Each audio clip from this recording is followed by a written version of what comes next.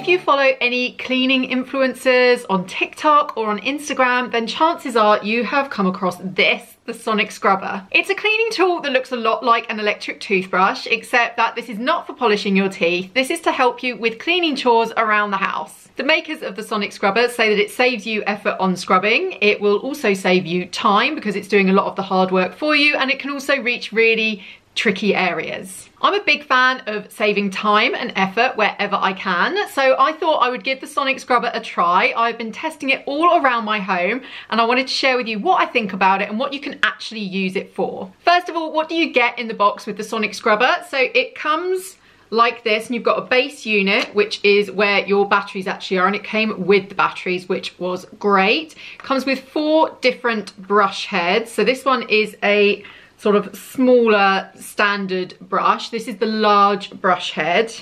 This is a gentle brush head that is intended for sort of fabrics and kind of areas that, you know, are a bit more delicate. And then this is a corner tool that is for reaching hard to reach areas. As you can see, these are all flat brushes, and this one is pointed, so that's for getting into hard to reach corners and edges. Putting brush heads on the Sonic Scrubber is really, really simple. You just place it on and then twist to lock it, and then you twist back again to remove it. When you need to clean the actual cleaning brushes, you just detach them from the base of the device, and then you can put these in the dishwasher. Operating it is really, really simple. The button to switch it on and off is here, so you can either push it for a quick burst, or you slide it upwards in order to leave it on constant.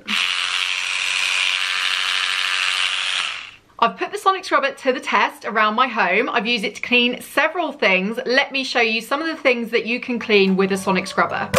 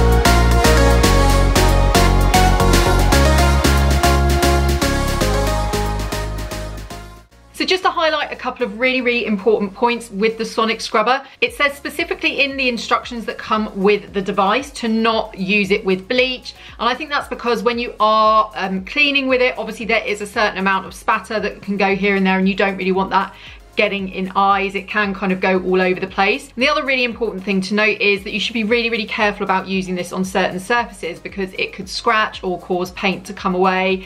It specifically says in the instructions to take care with any tiling grout that is maybe loose. So just always test in a really small area before you use it. Some things that I probably certainly won't be using it on, things like my quartz surface. I'm also going to be really cautious about using it in certain areas of tile grout that I know are a little bit loose. Although the bristles are soft-ish, there's still enough resistance in them and enough sort of power in them when the device is actually on that I think it could cause a bit of damage. So just be really cautious where you use it. Always test it in a small area first, and if you're ever unsure, it's maybe just best to avoid areas that you're concerned could be damaged. On the whole then, what did I think of the Sonic Scrubber? I have to say I'm a big fan of this device. I'm going to be using it on a regular basis now, I can tell. What I really loved about it is how it took a lot of effort out of cleaning, and it was really good for getting into tight spaces such as the washing machine drawer and getting down into drains and plug holes, and cleaning around the edges and tight corners where it might